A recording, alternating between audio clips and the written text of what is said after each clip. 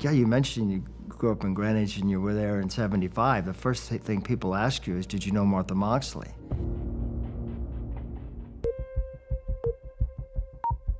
Belhaven, Connecticut is a small, private community. It has big estates and almost no crime. But a 15-year-old girl has been brutally murdered there.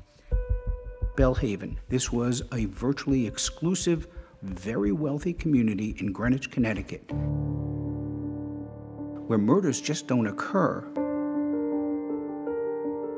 My name's Richard Burns, and I lived in Greenwich back then. That's the first time in 45 years we'd ever talked about it. My name is Tori Holland. I grew up in Belhaven, and in 1975, I was 15, along with Martha.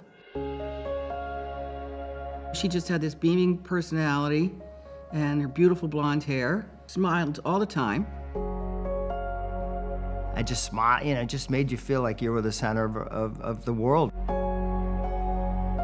The Skakels lived across the street from the Moxleys.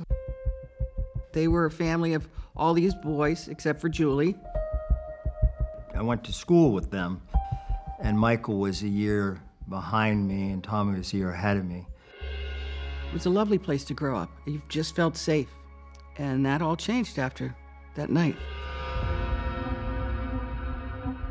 The instrument used in the striking of the Moxley girl was a golf club. We know that.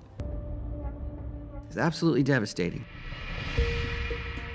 Nearly a quarter of a century would pass before police would make an arrest for the murder of Martha Moxley. 39-year-old Michael Skakel was charged with murder. Michael, did you kill her? I was shocked. It's like, Michael? I know Michael's innocent. The evidence is much stronger, suggesting that other people may have committed the crime. Bobby Kennedy Jr. is Michael's cousin, and he never believed for a minute Michael Skakel committed this crime. 27 years after the crime, Kennedy cousin Michael Skakel convicted in the murder of Martha Moxley.